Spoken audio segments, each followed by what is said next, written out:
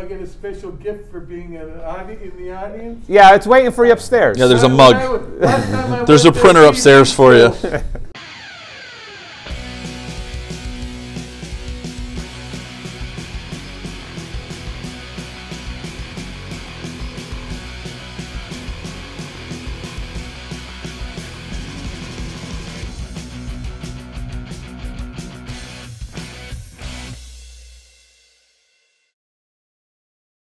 Hey everybody, welcome to another edition of Falcons Corner. Voice of the Falcons, Mike Rickert.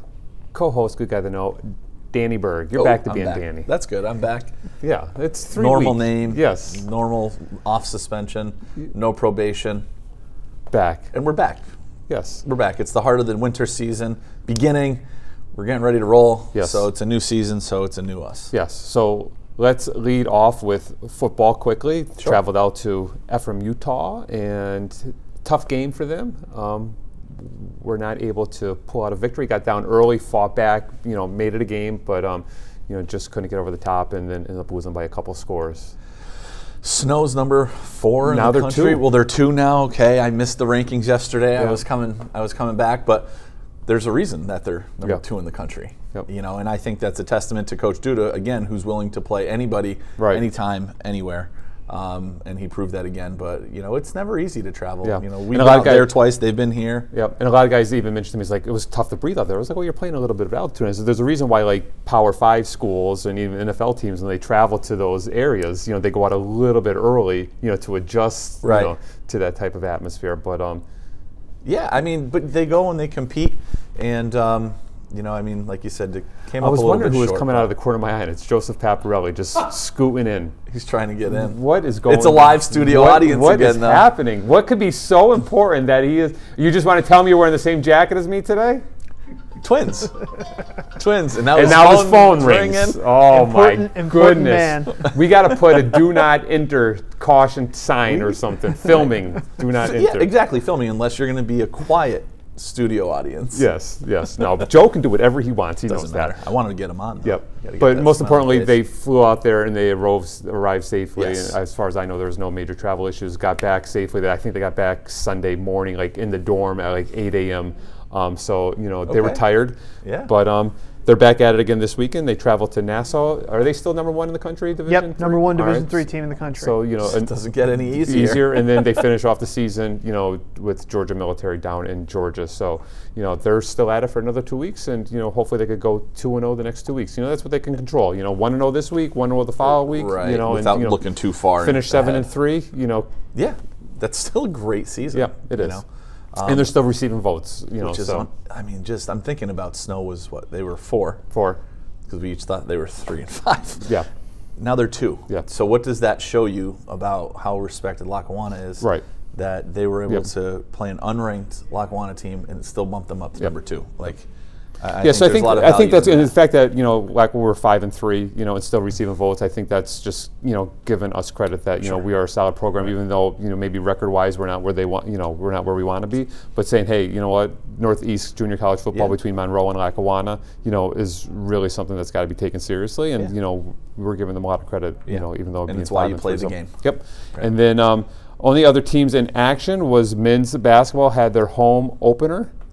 They did. Yes. Opened up the season. With a victory over Penn State Hazleton. And it was a good game. I think it was a good way to, get the season started for Coach Gabriel, especially playing in front of fans, in the first time in the Coach Gabriel era, and like the first time, men's basketball had fans in a couple years. Right, which is awesome, and we were fortunate that Penn State Hazleton was looking for games. Yep. It's not always easy to get the non-conference games and things like that.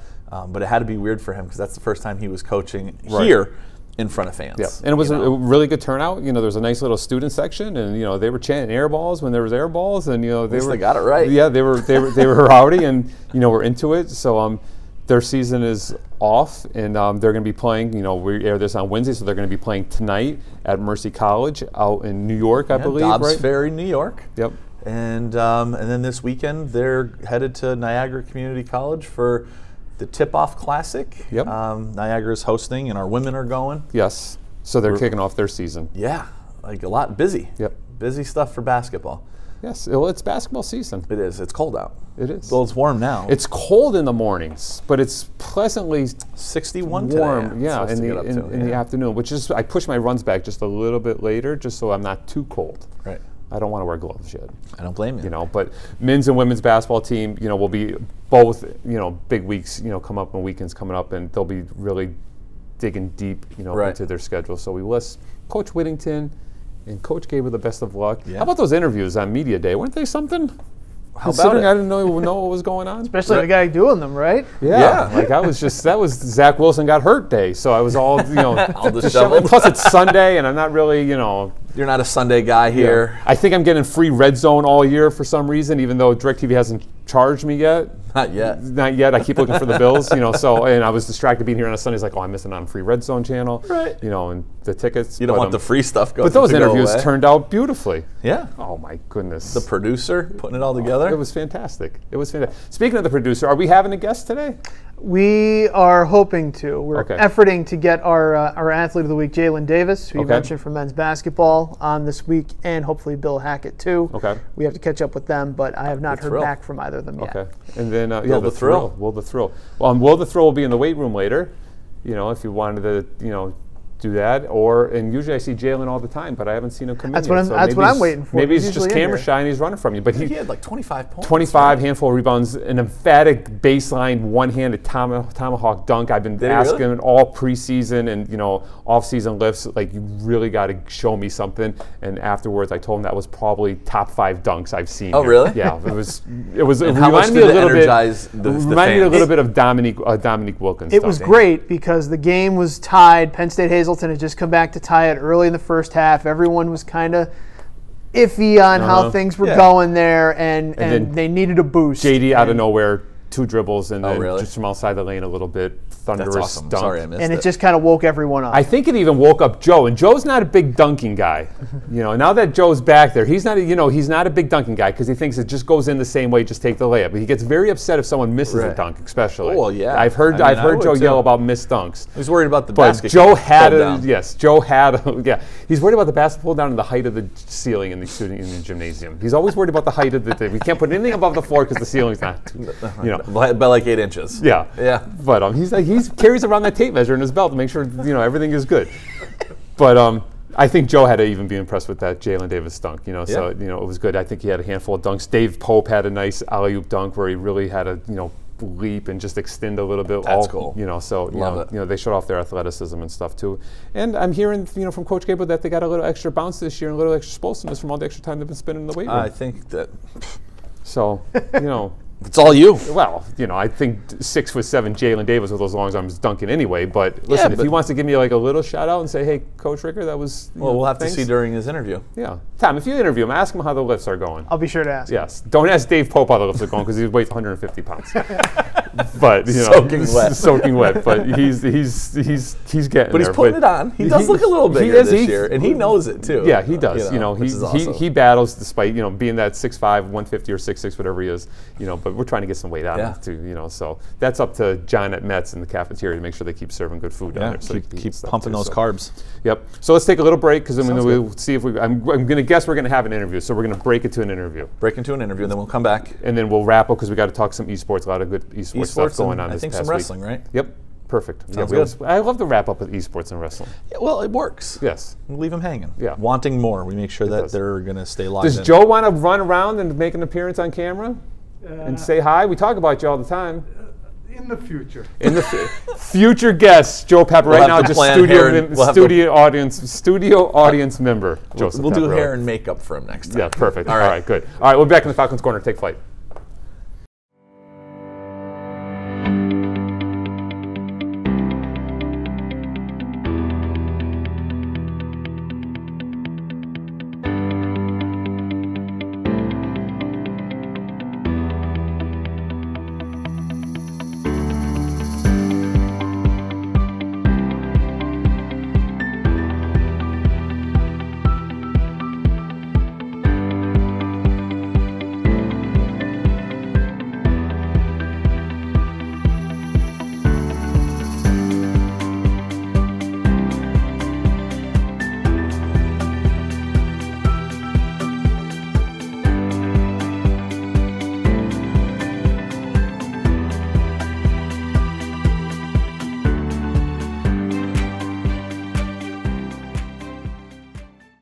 Hey, it's Tom Ferguson, Sports Information Director for Lackawanna College, and we're talking with our Athletes of the Week here at Lackawanna College. Getting caught up with everybody, we need to talk to our man Bill Hackett here from the Lackawanna College football team. One Athlete of the Week in the 52-0 win over Sussex a few weeks ago. Bill, thanks for coming on with us. Thanks for having me. Absolutely. Thanks for being here. First of all, let's go back to that Sussex game that you guys had. I really felt like that was a game where the defense finally kind of came together and played well. It had been kind of up and down for you guys for most of the season, but that was a game, it felt like a get-back game for you guys. Yeah. Is that kind of what it felt for you? Yeah, it felt good, felt good to see a few people that didn't really play this season got an opportunity to play. We got a few turnovers. Yeah. It was just overall a great experience for my team, a great win. Something to bring us together. Well, you mentioned the turnovers. It felt like you were kind of right place, right time for a couple of those, right? Yeah. I wound up getting 2 fumble recoveries. It was great plays by our defense, and I just was around the ball, so I jumped on it. So what happens in those situations? Is it just you're in the right position, and it just kind of like, because that's got to be a chaotic scene when the ball's on the ground. I always float to the ball because you'll never know what happens. So. Yeah. Every time the ball goes out and it just was right there, so I just jumped on it. Right. You were there, and you also got a chance. I don't know if they counted it completely as a block, but it looked like you came pretty close to getting a punt as well. I got 3 punt blocks last game. There you go. You were able to get a piece of that. I mean, that was huge, obviously turning field position for you guys, yes. Getting you guys in position to score and all that, and obviously turned into a big win. Now, you guys played Snow this past week, number 4 team in the nation, now number 2 in the latest ratings. I know the game didn't necessarily go the way you guys wanted to, but, I mean, the experience playing out there, playing a team like that, what can you guys take away from that game? Just that we just got to be prepared and keep working, We just got to keep working no matter what, no matter what's going on in the game, no matter where we go play and who we go play. You just got to play 1,000% in all times, and they just took advantage of little mistakes that we're making and just took advantage of it. Right, and that's what good teams do, right? Yeah. Is that. So how does that kind of change now your focus on these last 2 games? What are you guys doing to kind of refocus here against Nassau this upcoming weekend? And then, of course, you guys got Georgia at the end of the year. We're just tightening up on all the mistakes that we were letting slide throughout the season. We're tightening up on everything because we see that we can't really take days off or time off without it affecting us on the field. And so when we seen that, we jumped on it, and now we're getting ready to go out here and go win these next 2 games. So we can go out with a bang and, just be competitive. That's the whole goal of the next 2 weeks. Just be competitive and always competing. Keep competing. Don't just bow down to anything. Bill's one of our starting defensive backs in the secondary for the Falcons. What's your kind of philosophy as a defensive back? How do you approach the game? Aggression. I play aggressive. I just play aggressive. Me versus you, you versus me, and I'm going to win. Well, one of the things I love how you play is that you'll go up against guys that are taller than you, certainly, maybe a little bigger, but that doesn't seem to matter to you. Nah, it never does. It never does. How can I put this the right way? If height mattered, elephant would be the king of the jungle. He's not, so it doesn't really matter. And like you said, you're aggressive. You're up. You're always pressing on people, and you can deliver the hit too, right? And that's something you pride yourself on. Yes, I pride myself in that.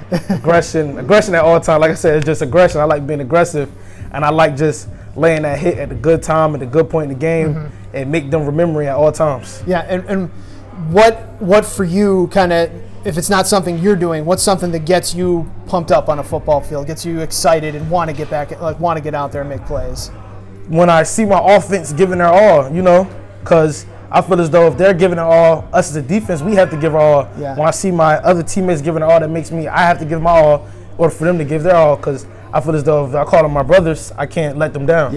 I always go back to this game because it was the one where I was on the sideline. It was a game up at Army this year where you guys are down 11 points with 6 minutes to go, and even as the defense is coming off after that interception that Army scored on from the 1-yard line, you guys are coming off and you're saying it's not over. This is not over. Like we're still in this. And then to be a part of that, to be a part of a game like that where you guys come back, like what did that feel like for you? It felt good. It felt good. It felt good to know that I got my brothers back, my brothers got our back. That's when I say I, man, us as a defense. I feel as though if we gonna perform, our offense is gonna perform, and we were clicking on all cylinders in that fourth quarter, and it showed that if we click all together, it showed what we can do and who we can be on the field. It felt like the most complete Yes. way that you guys have played Yes. so far this year, definitely. So, athlete nutrition's important. Obviously, eating what you want, but what's kind of the thing you rely on here on campus at Lackawanna College? For me, I'm a rice and chicken type of guy. If it's rice and chicken in the calf, you know, I eat it. You know what I'm saying? It's a good day. Yeah, that's all I eat. I stay away from any red meat, pork and beef and things like that. All right. You know. What about off campus here in Scranton? Is there any place that you go to that you rely on? Not really. I'm a Chick-fil-A. I go to Chick-fil-A about 30 minutes away. There's no problem with that. Yeah. No argument for me there. What about Lackawanna College in general? What was it that sold you on when you're trying to decide what you were going to do next? That you were like, okay, this is where I can do my thing. This is where I can be. You know, just the success here. My uncle went here 2 years back. Then one of my close friends, teammates, he was here, Jair Brown. Okay. He was here. I seen the success of everybody pushing people out, and the winning culture that we had at the time. And I just had to be a part because I've been here since 2019. I was a part of the team that went to the national championship. So obviously you have that experience too. You've seen what it takes to get to that next level. So even if that's not in the cards this year for you guys, how do you kind of instill that for this group of guys that are coming up too? I just try to keep reminding them of what it takes, and you know, just how the environment was that season, and the difference in it now. I just try to instill in them and make them understand that I understand what it takes to win and make it to the national championship. Right. So if we just keep piecing all the pieces together, we have the talent. Yeah. We just the discipline and piecing everything together. You mentioned Jair Brown. What does that mean to you as someone who plays at Lackawanna College to see him and like Jaquan Brisker performing as they are on the big stage at Penn State? It motivates me a lot. It motivates me a lot when I turn on the TV. Every time I turn around, it's Jaquan Brisker, Jair Brown, Jaquan Brisker, Jair Brown. You know, to go on social media, that's all I see. It motivates me a lot to show that it's possible. Even when times get hard here, it showed me that it's possible to get out of here because they were in the same shoes and the same predicament that I am. Yep, they were here and then they've gone on, and that's obviously what you guys hope to do. What do you want? Obviously football, you want that to be in your future, but what are you studying? What do you want to try to get to as well? Right now I'm majoring in business because, you know, I'm a business owner here with my clothing brand. I am a business owner. And then I want to open up a gym and like a community center for my city. But if when it's all done and over, I want to open a community center for my city. So what's your business? While we're pumping this right now. It's Dreams to Reality. I just replaced the E's with 3's because my number is 33. Okay. So yeah. So what is that? So what's Dreams to Reality? Dreams to Reality. You know, it's just showing that no matter like what age, just making your dream a reality, pushing no matter what it is. Say you want to get that car, you know what you got to do to get that car. You want to get that job, you know what you got to do to get that job. Put yourself in certain situations to get that job. Yeah. Just to chase your dreams no matter what's going on. Turn your dreams into reality. Well, Bill certainly seems motivated and ready to go for the rest of the season. Yes, Bill, sir. we appreciate your time. Thanks so much for coming on. Congrats on Athlete of the Week. We'll be back with more. It's Falcons Corner. Take flight. Each one of us has a dream. The challenge in today's world is how to achieve it. Now, more than ever, that's the case. Don't fall behind on your dreams or your college education. You can take your general education classes in English, math, and social science locally at Lackawanna College. Our credits transfer to most colleges so you won't fall behind. Call Lackawanna College today to find out how you can stay home, stay safe, and still pursue your college education. This is life-changing. This is Lackawanna College. We are back on the Falcons Corner. Voice of the Falcons, Mike Rickert, the good guy, the other co-host, Danny Berg, putting a bow. I think on so. This show. What is this, episode 10? I don't even know. That'd be a heck of a guess. Let's see. We'll go back. I know it's season 3. Well, we'll find out tomorrow when it comes out because it'll be season 3, episode whatever. Yeah. So we'll know tomorrow for sure. 10. I'm going to go 11. Okay. All right. So, wrestling.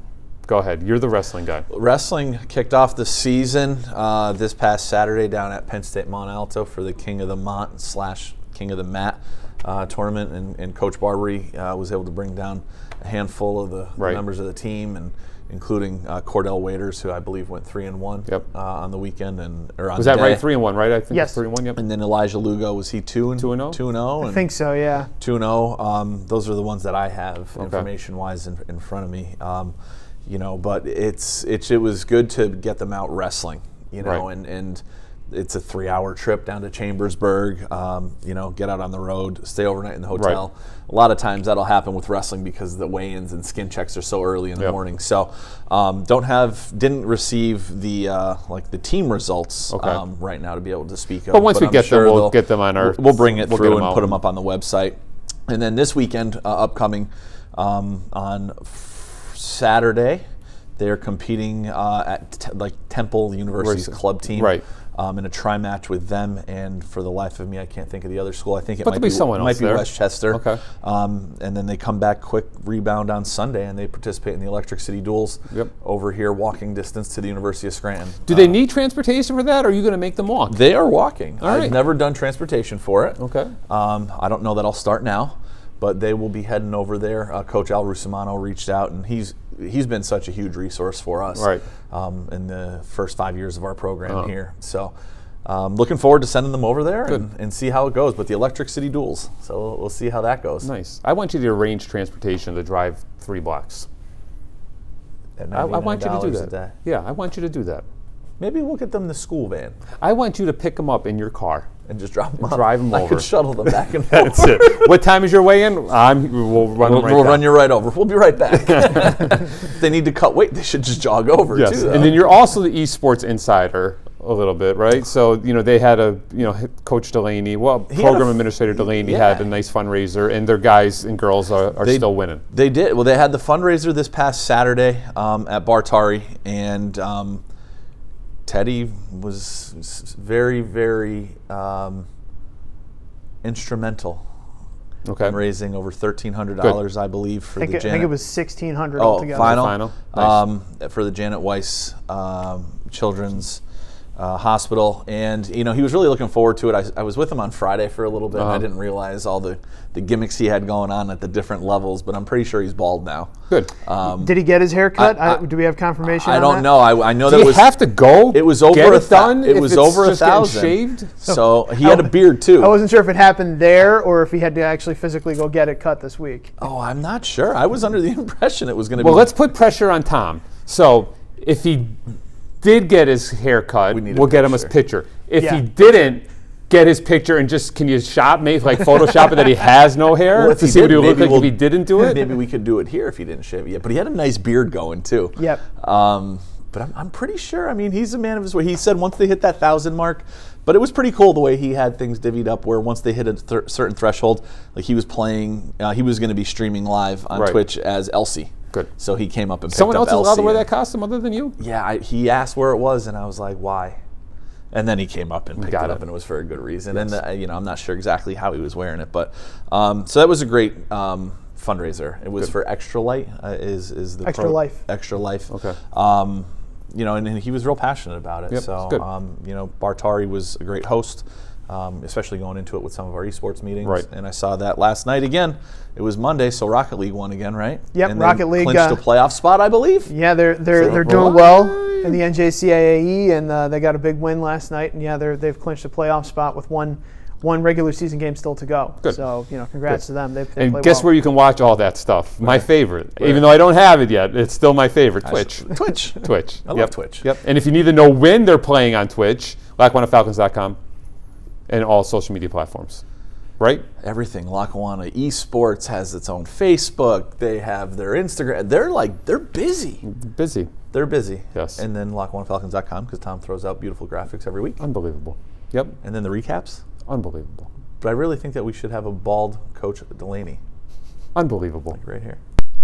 But I even joked. That's my new word today. Would you shave your head? And I was just like, it's never going to grow back. It's barely growing in now, and it's not shaved. And he just looked at me. He goes, "Yeah, it'll be nice and thick coming back." I'm like, thanks, Ted. Thanks. Unbelievable. That's everything's unbelievable today. Unbelievable. But best of luck to everyone competing this week, right? So again, football. Best of luck to them as they go to Nassau, and then our men and women's team as they go out to the Niagara Tip-Off Classic. So they get away for a day or two and spend a night in a hotel, and then esports and wrestling. That's it. Awesome. I think this was a great show.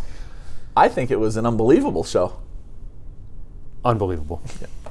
Unbelievable. All right. For Voice of the Falcons, Mike Rickert, the call was a good guy to know, Danny Berg. Putting a wrap on this unbelievable show. We'll see you next week on the Falcons Corner. Take flight.